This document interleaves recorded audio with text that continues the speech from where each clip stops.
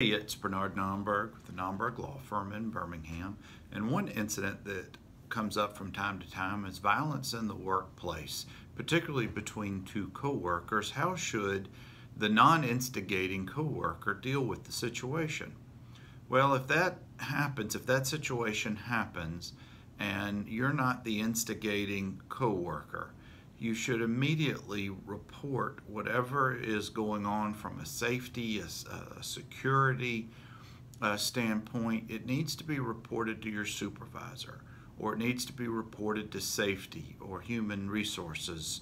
And every employment setting is a little bit different, but depending on what departments you have and the protocol that's in place for your company, you need to try to follow the procedures and the policies that have been implemented within the company.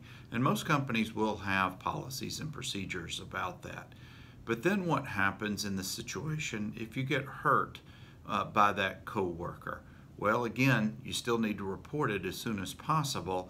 And if the incident is the actions, the interactions with this coworker who has escalated maybe a disagreement or something that's going on with the coworker, if it's related to work, then it'll be covered as a workers' comp event, meaning medical and the like should be covered.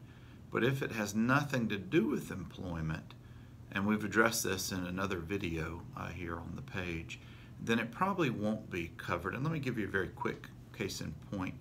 You have a coworker who is accusing you of being too slow, and it's causing a slowdown of his work being done, and he feels threatened by his job because of this, and he escalates the argument or a disagreement to an argument to a fight. That would be a covered event through work comp. On the other hand, if the coworker just was upset with you, just upset by something that happened at home, and this has nothing to do with work, and you just happen to be the nearby co-employee, again, that could be covered. The events that shouldn't or won't be covered is if you bring a issue that is going on outside the workplace into the workplace setting, and someone gets hurt but it has nothing to do with the employment, then that's a questionable situation. Every one of them are different, of course, because factually everything is a little bit different. If you have these situations or this concern, just give us a call. We'll talk you through it. 205-930-6900, nomberglaw.com on the internet. We also have Facebook, YouTube, and Twitter.